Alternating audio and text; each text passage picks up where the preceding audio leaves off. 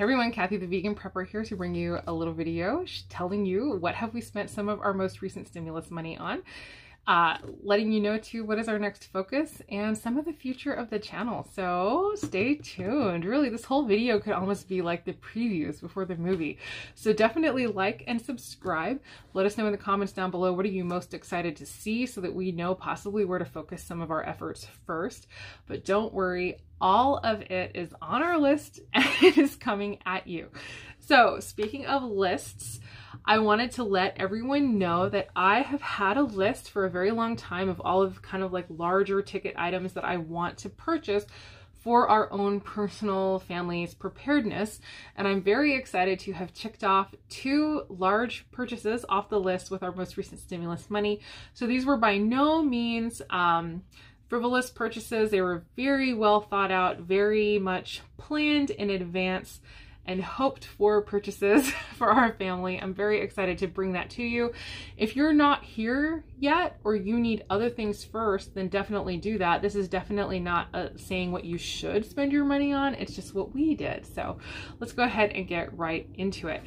Number 1 being the All-American Sun Oven. Yay! Off-grid cooking superstar. So, the reason I decided to go with the All-American Sun Oven, even though it does have quite a hefty price tag, it is close to $400, even though I got a coupon, so I got $50 off. So I was like super happy about that. But anyway,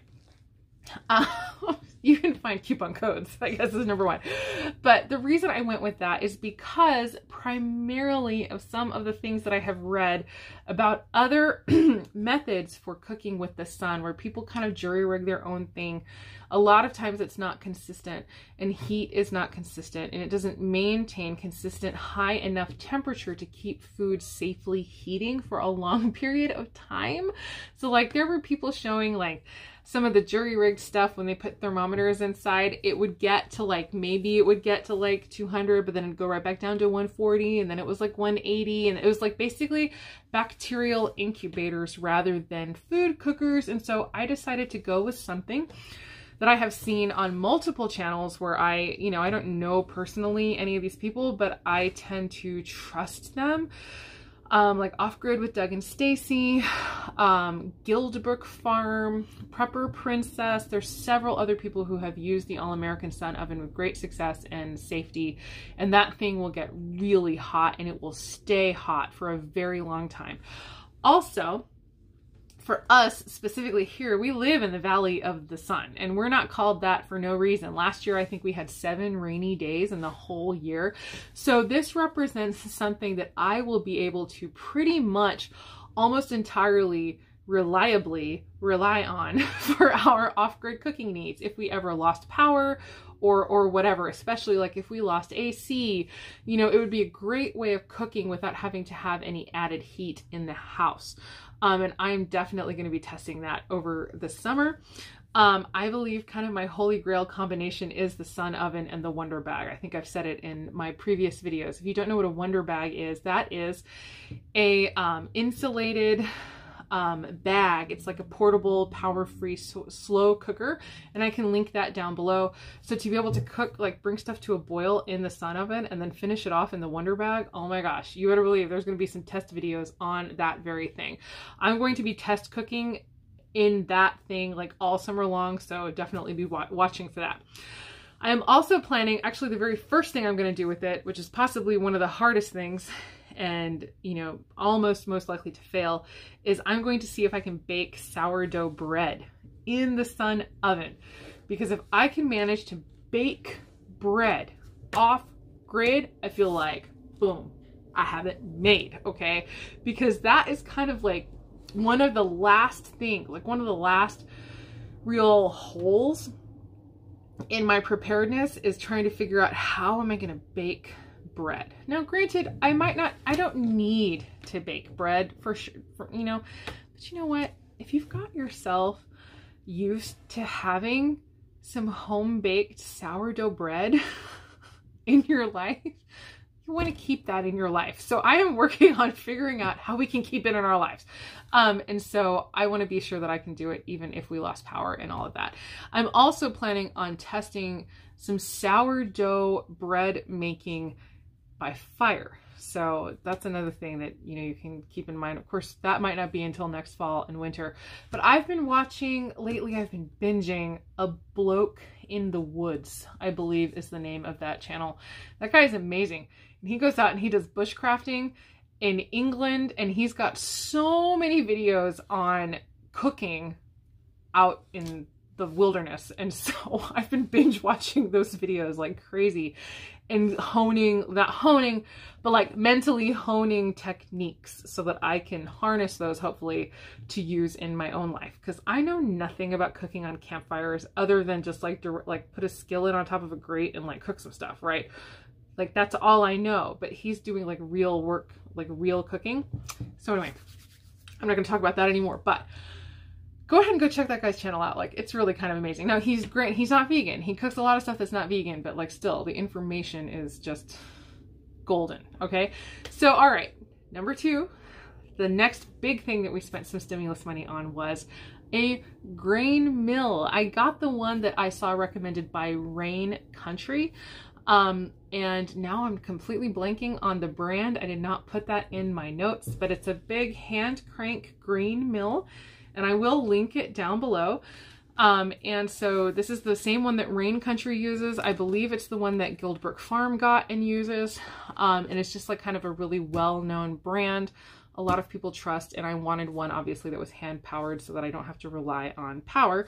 And so this actually is tying into our brand new focus, which I guess I'll mention early because I have mentioned it before. We're focusing now on 1 full year of food storage, as well as many more very long-term foods. And so the grain mill builds into that because whole wheat berries can be stored for like 30 years. Whereas flour is typically, whole wheat flour is typically 6 months to a year at best, as far as your food storage goes. So it is something where I can store the wheat berries and grind them into flour myself as needed. Now, I'm not saying that I'm suddenly going to start grinding all of the flour I use. I will probably still be buying flour, quite frankly, because I don't really have time, I don't think, to grind it every single time I need it. However, knowing that I have the option there is going to be great. Now, who knows? I might decide I really love the process, or it's not as much work as I think it's going to be. And so I may fold that into my daily life and do away with flour altogether and just get the wheat berries. I don't know that. But I'm very excited about especially being able to expand my grain usage beyond even gluten grains like wheat, going into maybe even buckwheat, einkorn, sorghum. Definitely like spelt, but that does have gluten in it. But I mean, it's not like I'm anti-gluten, but just like I'm really wanting to experiment with a lot more of these ancient grains. And so I'm excited about that, which all those also store for a really long, like, so it's like I can play and have food storage at the same time. And then it allows for some more options too, and not having to buy so many things, even though I just said like, I'm gonna buy all these extra things. But for certain other things, like for instance, I won't have to buy all the grits of cornmeal. So like I have polenta, which is the cornmeal I use the most. That's, I think it's also called corn grits. And then there's like regular grind cornmeal. And then there's even finer cornmeal. I'm trying to remember what that one's called. And there's like masa harina, but that's different because that's mixed with lime, I believe. But anyway, I digress. Basically, I can have all of that with just popcorn. So I buy my giant bag of popcorn, and even though we eat popcorn in our family, with a grain mill, I can turn that popcorn into cornmeal. And so that's really exciting to me. Another, like, because it gives you more options with a lot of your food stores. And so, for instance, you can grind beans into flour. So that's kind of one of the criticisms, too, of long-term storage of dried beans, is the fact that it takes so long to cook them. Well, I have done a Firebox and Wonder Bag video test where I boiled beans on my Firebox stove and then brought it inside and used the Wonder Bag to finish cooking. And so then that ended up not using very much fuel at all. So I guess I can link to that video down below. It was a pretty cool test video. It worked, by the way. I'm really excited, actually. I'm like, should I even share that? I already said it. Who's going to watch this? I don't even know. I sent City Prepping an email saying, hey, we love your channel. You might like to check out this thing called a Wonder Bag. It's a portable slow cooker, and I kind of explained the whole thing. And he sent me an email back, and I was like, ah, and then, because I really do love him. He's amazing. And he sent me an email back and he said, this is amazing. I just bought one. So if you start seeing Wonder Bag videos on City Prepping, that was me. You're welcome. Okay, not really. He is still the one who's going to do it and make the super high quality videos that I am not capable of making yet. I don't have the right software or filming equipment yet. These are more things that we're focusing on and wanting to do to grow the channel and make it better. I know talking head videos are not entertaining, but can I say it requires very special software to do a lot of the stuff that you see in other videos. Like when you see like a picture overlay, like in my ideal world, I could tell you I bought an All-American Sun oven and then like a picture of it would pop up in my video. But my editing software is not currently capable. The one that I'm currently using is not capable of putting a picture overlay. It's also not capable of doing like a voiceover. So like where you see in a video where something is being filmed and somebody's talking about something and then all of a sudden they switch to a different video showing what they're talking about, but their voice is still talking about it. My video editing software can't do that either. And so I am working really hard at figuring out ways of making better, higher quality videos with the limited technology that I have. But I'm also looking into figuring out how we get better technology to make better videos. So I need basically I need some tech that's going to run more complex video editing software like Adobe Premiere Pro or whatever. Or I don't know, is that the right thing? Anyway, sorry. So that was, I'm digressing. I'm sorry about that. But that's just, you know, he makes incredible videos. And so we're working on also increasing the quality of our videos. But I told him basically kind of in light of what happened in Texas too. I feel like our channel is so small and our audience is so small, and currently our viewership is so small. I feel like the Wonder Bag truly is a game changer for prepping in general. And I want as many people to hear about it as possible, even if they're not hearing about it from me. So I'm sharing the information to a channel who will be able to get it to many more people. So anyway, that is my passion, because I want the information to get out there, even if it's not me. Like, I'd love to go viral using that thing, but it's okay. City Prepping can do it, and he'll do it really good. He'll do a better job than I can do right now. Okay. Bean flours. Yeah, see, I have notes. So, okay, back to the grain mill. Bean flours, because it's one of the criticisms is they take so much time to cook. And so with a grain mill, you can grind the beans into a flour and then make things like flatbreads. Apparently you can even make like brownies with black beans. You can make like flatbreads using chickpea flour. I know Kathy, if you're watching, Kathy in the comments, I'm so sorry. That's how, you know what, as an aside, Kathy, when Adam and I talk and we mention you, that's what we say, Kathy, in the comments. So I hope that that's okay with you, or if you want me to use your full name. I don't know if you want me to use your full name in the video. That's why I don't say it. But anyway, Kathy in the comments has a book recommendation for cooking with chickpea flour. And I guess if you're watching and you can post that down below, I'd love to have that recommendation again, but then let other people see a lot of the things that you can make with chickpea flour. Apparently it's like a whole chickpea flour cookbook, and I want to get that. I need to add that to my list. And now I can't remember what video it was that you commented originally. Anyway, so yes, please let us know in the comments down below. So yeah, and turning like quinoa into flour, oats into flour, you can do so many things. And then being able to cook with maybe a little less water and a little less fuel, you know, if stuff gets like put into more of a flatbread situation. So yes, I just think that the grain mill is like, it's going to be a little bit of a game changer, I think, for some of the storage, especially like I mentioned, being able to store wheat berries instead of flours. So yes, we're figuring that out. And so that is the reason I put a grain mill on my list. Again, not because I'm like super passionate about grinding all my own flour, but who knows? Like I said, I might like it.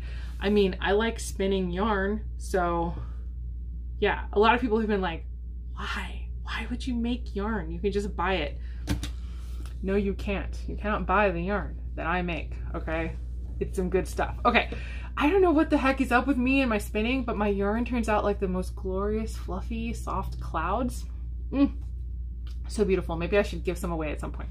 Okay, all right. And the very next focus, so that was basically what it was, the All-American Sun Oven and the grain mill. And so our next focus, and this is mainly Mr. Vegan Prepper's domain because he knows so much more about it. A lot of my stuff is like kind of the in-home stuff, and he does a lot more of the kind of outdoorsy bug out bag, get home bag kind of stuff. He knows a lot more about that stuff than I do. So he is putting together his list, or he has put together his list. He is currently refining the list finally for all of the bug out bags that we will have in the house, and we will be bringing you a video of the bug out bags because that is our next purchase. The next thing that we're going to be spending some of our stimulus money on is on filling out the bug out bags and getting them totally stocked. They're a little bit stocked. Like we've bought a couple things here and there. I've got like solar cell phone chargers, some water purification tablets. Kathy again in the comments, she mentioned that she bought a female urinary assistance device, and it was funny, like you mentioned that, and now I feel like I can't talk about it, like I'm talking about her in the third person, but it's like I feel like she's watching, so I feel like I have to talk about Kathy like she's sitting right there. But Kathy mentioned that she bought this, or not maybe this one, but a device. And so I found this at Walmart, and because I was starting to think about it, I was like, how have I never thought about that before? Like how vulnerable a woman would be out in, you know, some sort of situation, you know, even in a get home situation, if you can't find a very private place to pee, and you can't like pull your entire pants down to go pee and squat somewhere, you know, to be able to have something like this, it's great. And I'm still trying to decide whether or not I'm gonna test it. I guess I should, right? Like I should learn how to do it, but I'm not posting a video on that, okay? But I'm probably going to end up testing it at some point. I know it sounds crazy, but I don't want to be testing it if I'm in some situation where I need it. I need to already know how to use it, right? So anyway, yes. So I've never used one of these, and I'm going to give it a shot. And this is going to go in my bug out bag. So that is what I'm doing. And I have one of those now. And so thank you, Kathy, for mentioning that. So bug out bags, all kinds of stuff. Like he got a water keys. He's got all kinds of stuff. So he's going to be making the video on that because he's really good at that. And then, yes, the next focus being 1 solid year of food storage. So you can see the transformation of my beautiful studio into our big food storage pantry is underway. We've got some totes coming. We've got plans for building some large built-in shelves for storing a lot more of the food. And so a lot more discussions coming up about weighing the, you know, between storage space and budget, like, because it's kind of really difficult to weigh between how much we should spend, but how much room do we have to store stuff? And it's just like, it's a lot. So we're going to be having a lot of videos as we're figuring out a lot of this stuff, and hopefully it will bring, you know, some solutions to you guys as well. So yeah, I'm moving solidly in the direction of a 1-year food storage pantry. 1 year being an entire year's worth of food for our family, which we will then be cycling into, like we'll be cycling through it. Although a lot of it is going to be based on very long-term storage foods, such as wheat berries, which we'll store for 30 years, and many other foods. But a lot of what I am implementing now is what I have been learning from reading this absolutely excellent book, which again, I will link down below. And I'm like, Kathy watching the video has to be making a list. I always watch these like 3 times before they get released. So I have to watch to find all the links I'm supposed to put. And then I have to watch to do the timestamps. And I have to, yeah, it's just crazy. Anyway, yes.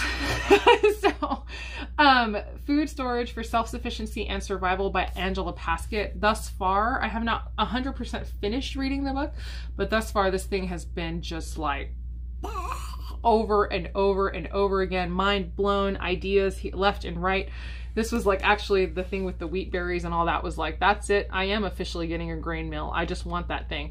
And so, yeah, just a great resource. Go ahead and start here to get some ideas. Even if you have like almost no budget. I think it was $18. And it was $18 even on Amazon. And I got it and I have zero regrets. So get that book. If you don't know where to start, get that book. And so, yes, it's an indispensable resource. I wish I had it when I was first starting. Like, I can't believe I haven't had this book yet. So a lot of this information is technically out there. Like, a lot of it technically you could find for free. But I don't feel like there is anything that can compare to having all of this amazing expert information expertly curated and arranged in a single source. And so yes, absolutely wonderful. All compiled in one place. It's great.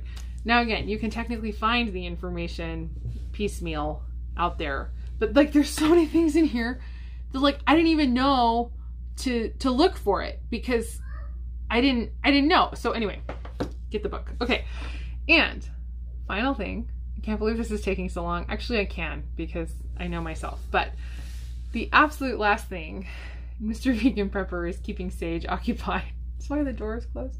I don't know if you guys can hear them playing out there. But moving forward, Adam and I, that's Mr. Vegan Prepper, in case you don't know, my husband, are very excited about bringing this to the prepping community at large. I feel like after all of this time, we have kind of found our voice. We've found our why. And that is in our About page now on our YouTube channel. But I will just share with you what is on that page. Our mission is to spread preparedness awareness to as wide an audience as possible, and in so doing, increase the security and stability of the world at large. Because it is very much our opinion and the opinion of many other people that the more preppers we can get into the world, the better. The safer and more secure and stable the entire world will be. We talked briefly, or not briefly, it was a really long video, in one of our videos, that is like every prepper that is created is now like a little pocket of peace and stability and safety and assurance. This is not about fear-mongering, being terrified of things happening, or whatever. I feel like it is exactly the opposite. The more solidly we are set, the more solidly we are prepared. With every little thing that's added, I feel that much more secure. There are stories, actually even in this book, of people not only being prepared for themselves, but being able to help people in the other situations. Like here, food storage. This is like a little sidebar she has. It's called Food Storage to the Rescue. Disasters happen to everyday people. Scott and his wife got caught in a storm that resulted in their power being out for 20 days.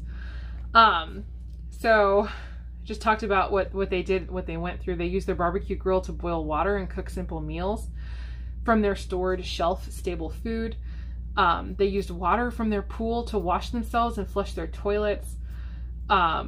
Years later, when Hurricane Sandy left them without power for 6 days, they were ready to be self-sufficient because they had already done it before.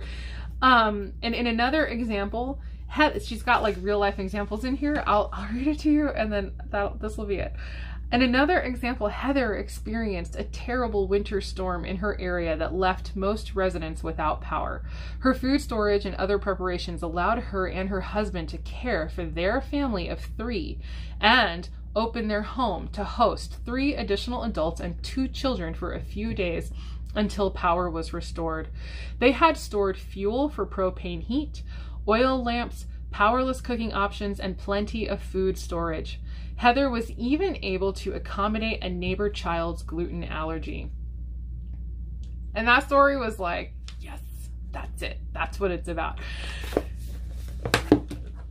The more people we can create who have plenty, the safer and more stable the world will be. Honestly, that's what it is. I mean, those people possibly had their lives saved by Heather, whoever Heather is, you know, and being able to open up your home and share with people. Now, granted, obviously in a safe way, not like with just people that you don't even know, but like, you know, getting yourself set so that you can then help other people. Or even if you're not in a situation where you feel like you can do that safely,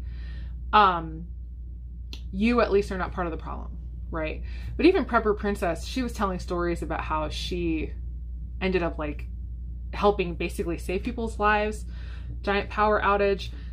With her solar, she was able to run a refrigerator that she was able to keep neighbors' medications in, you know, people who need a refrigerator for their medications and things like that. So there's actually stories where preppers, a lot of times it's like this kind of like, oh gosh, it's like isolated, like lone wolf idea that is out there about like these crazy prepping guys who are just going to go into the woods and be all about themselves and surviving only for themselves. But I think that there are far more preppers who are others minded than I feel than are not, honestly. I think we store and we're generous with what we store. Overall, I think that that is true. And so hopefully, if it isn't true, we'll make it true. So thank you for watching, and thank you for being part of making it true. And so yeah, that's kind of just our mission, is to increase security and stability in the world by giving information to people so that they can start their own journey and move towards more self-sufficiency and self-reliant living, which is not about selfishness. It's about making yourself secure and stable. And then yeah, like I've said, I always try to say everything a million times. It's like I'm still trying to write papers for school or something. I just like say the same thing over and over and over again. 7 pages, yes. All right, but anyway.